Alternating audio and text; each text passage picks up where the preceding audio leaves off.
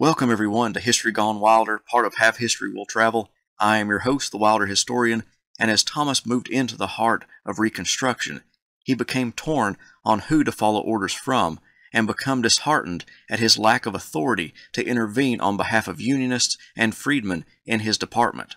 For those who might not know, I have a George Thomas shirt available on the Teespring store. Please check it out and consider buying one to support the channel. When 1866 began, George Thomas had about 25,000 soldiers under his command. By May, that number dropped to 4,000 as his troops began to muster out of service. On May 1st, a riot broke out in Memphis when black federal troops prevented a black civilian from being arrested by local authorities. By the next day, a white mob had formed and attacked the African American community of the city, burning down that part of the city and killing over 40 freedmen. Thomas found out about this riot on May 3rd from the newspapers. His commander of that district, George Stoneman, had not intervened or even notified Thomas of the problems in Memphis.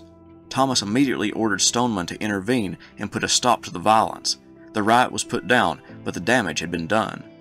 On July 3rd, Ulysses S. Grant issued General Orders No. 44, which allowed commanders to arrest violators of black civil rights when local authorities would not act.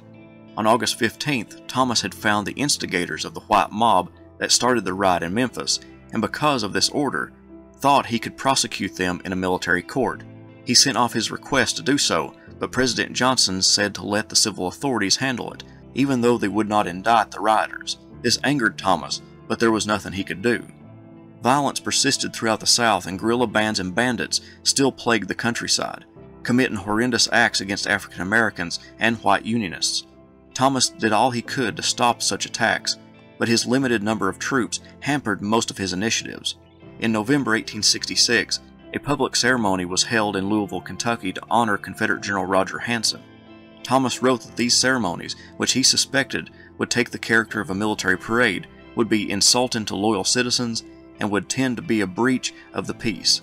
Also, many of the participants in the ceremonies would be former Confederate soldiers, and Thomas considered their participation in a public demonstration that had a military character to be a violation of their paroles.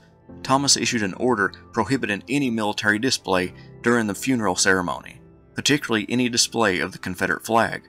In January 1867, the citizens of Rome, Georgia, also held a ceremony for General Hanson, but they displayed a Confederate flag.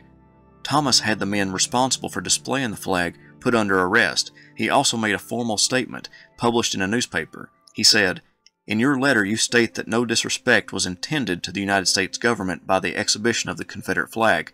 If that is the case, it can now only be supposed, presuming that they possess ordinary intelligence, that they misunderstand the present status of affairs, which is that the rebellion has been decided to be a huge crime, embodying all the crimes of the Decalogue, and that it has been conquered and disarmed, and that its very name emblems are hateful to the people of the United States, and he must be indeed obtuse who expects without offense to parade before the eyes of loyal people that which they execrate, and that their abhorrence of which they have expressed in the most emphatic language in which it is possible for a great nation to utter its sentiments.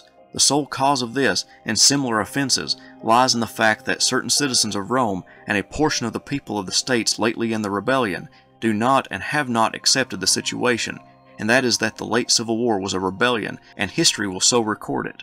Those engaged in it are and will be pronounced rebels. Rebellion implies treason, and treason is a crime, and a heinous one too, and deserving of punishment, and that traitors have not been punished is owing to the magnanimity of the conquerors. With too many of the people of the South, they are trying to throw the gloss of respectability and thrusting with contumely and derision from their society the men and women who would not join hands with them in the work of ruining their country." Thomas arrested many former Confederates for violating their paroles, like William A. Milliken. His court case gained national attention. Thomas had Milliken arrested for threatening a federal officer, who Milliken said was politically organizing black men. The judge ruled that when Johnson declared the rebellion over in 1866, that parole violations was no longer a valid charge. Thomas attempted to appeal it to the Supreme Court, but Johnson turned down that idea. In March 1867, Congress reconstructed the districts of Reconstruction and wanted Thomas to command the 3rd District, encompassing Georgia, Alabama, and Florida. He made it known that he did not want the job and suggested John Pope command that district. Pope took command of the 3rd District, and Thomas now commanded the newly restructured Department of the Cumberland, containing Kentucky, Tennessee, and West Virginia. All of those states were in the Union, so he probably thought he would have less political duties if he stayed in command of them.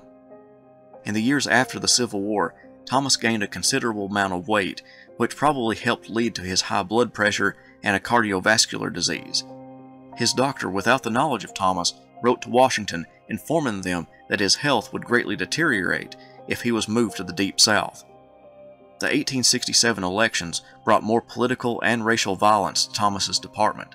Disenfranchised whites who supported the Confederacy became enraged at the thought of African American males getting to vote when they could not. Attacks became more numerous, and Thomas had to send troops to polling locations to keep the order. In Memphis, the city police chief was a Unionist, but the county sheriff had been a secessionist. Violence was set to erupt, so Grant sent Thomas to Memphis personally to oversee that the elections went about without violence. George diplomatically resolved the situation between the two law enforcement officials, and no violence occurred. Of all of the Reconstruction commanders, Thomas stands out as one of the most persistent in pursuing those who attempted to forestall political equality and civil rights of African Americans. The Ku Klux Klan formed in 1866, but began to heavily terrorize the landscape and more specifically the African American community in 1867. Although the state of Tennessee attempted to put down the terrorists with their militia, they needed reinforcements and asked Thomas for help. Thomas more than obliged and used what resources he could to arrest and hunt down Klan members, but his lack of cavalry hindered his ability to hunt down more of them. By 1868, Thomas was disheartened over the lack of obedience by the Southern people. He started out believing that once the war was over, that Southerners would go back to their ordinary ways of life, but it was becoming apparent to him that they were going to fight the social and political change that emerged from the Civil War, even though they had been conquered.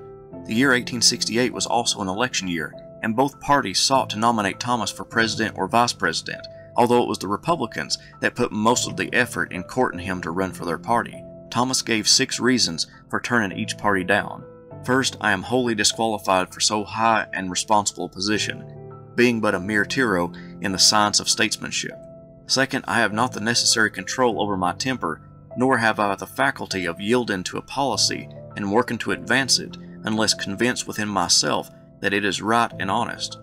Third, my habits of life, established by a training of over 20 years, are such as to make it repugnant to my self-respect to have to induce people to do their duty by persuasive measures.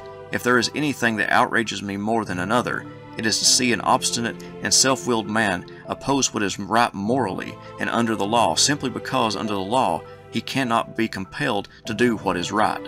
Fourth, I can never consent voluntarily to place myself in a position where scurrilous newspapermen and political demagogues can make free with my personal character and reputation with impunity. Fifth, I have no taste whatsoever for politics, and besides, restrictions have recently been thrown around the President by Congress which virtually deprive him of his just powers and rights under the Constitution. I could never consent to be deprived of rights and privileges guaranteed the President by the Constitution as long as the Constitution remained unaltered. I could cite many more equally valid reasons for not wishing the office. I will name only one more, and not the least. I am poor and could not afford it.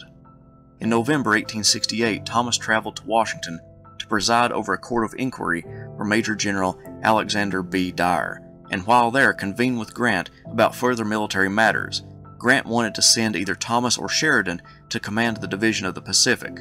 Thomas protested at first, but Grant convinced him to take the position, and Henry Halleck would command the Department of the Cumberland.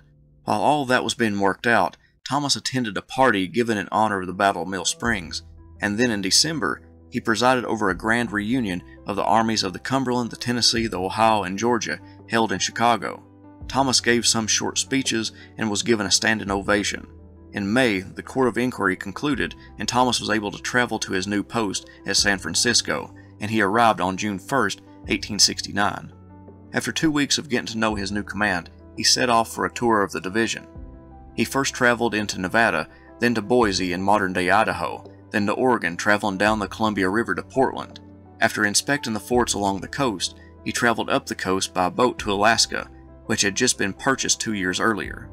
Alaska was sparsely settled, Many of its residents were Russians who decided to remain in the territory even after the sale to the U.S., and natives who traded first with various companies.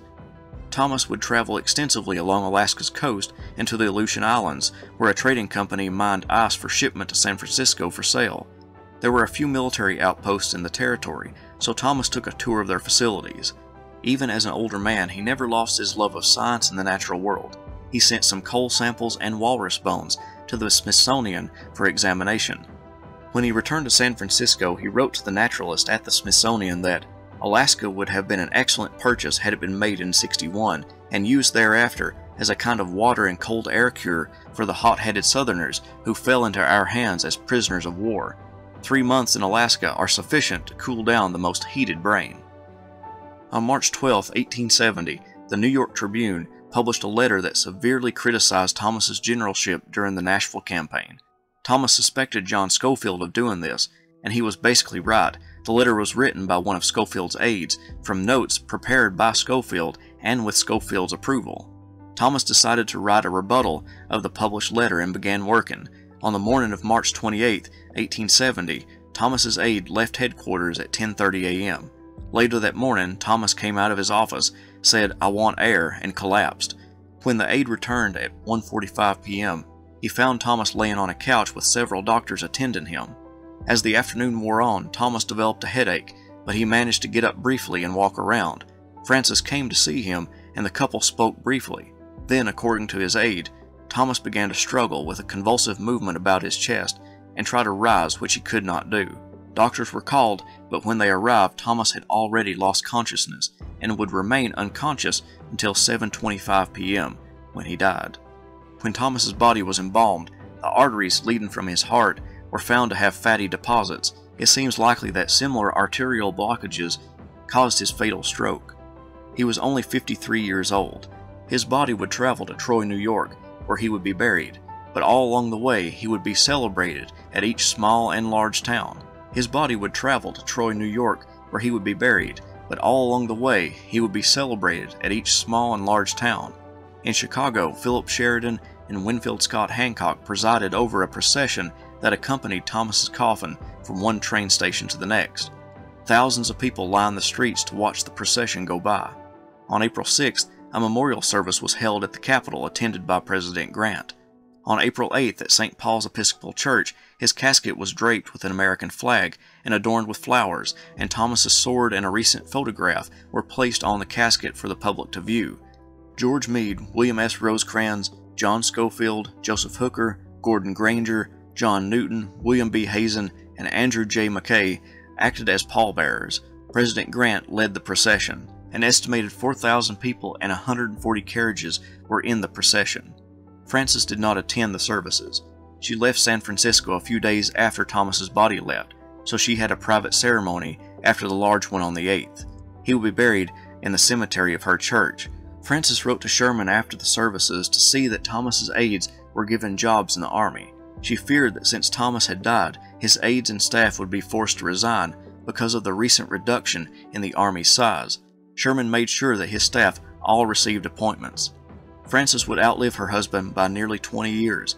She lived off their savings and her inheritance from her father. In 1879, she applied for the $30 per month pension she was entitled to as George's widow, and in 1885, Congress passed a special bill increasing her pension to $2,000 per year. She would die peacefully after spending a pleasant Christmas evening with her family and friends on December 25, 1889. Although Thomas did not reconcile with his sisters before his death, they did not hold a grudge. They regretted not reconciling with him. As a gesture of reconciliation, his sister Judith sent some acorns from an oak tree on the Thomas family plantation to be planted around his monument in Washington. It seems the acorns were never planted. His sisters donated his sword and some letters to the Virginia Historical Society and recalled affectionately their time as children.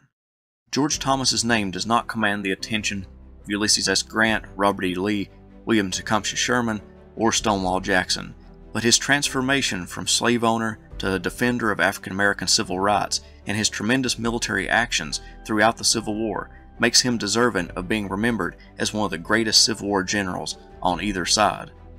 His stand on Snodgrass Hill and his hammering of the Army of Tennessee at Nashville demonstrated his ability to remain cool under fire and his ability to inspire his men to great accomplishments. He will forever be known as the Rock of Chickamauga.